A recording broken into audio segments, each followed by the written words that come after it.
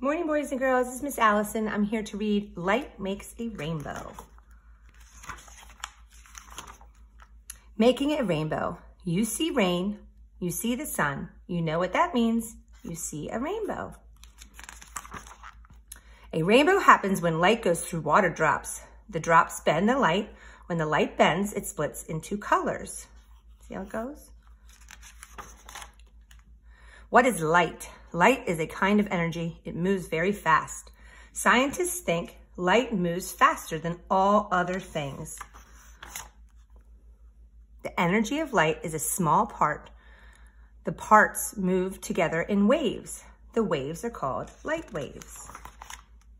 Light and color. Light from the sun holds all the colors mixed up together.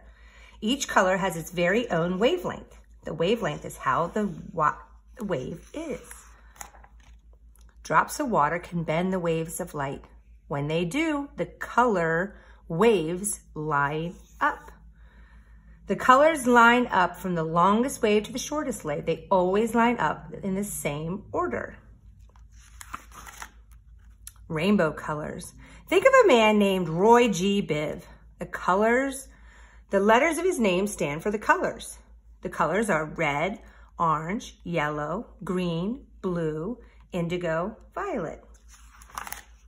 The colors come through when the sun shines through the rain. It makes a pretty rainbow. That's pretty cool how every time they do it, the colors come out the same direction.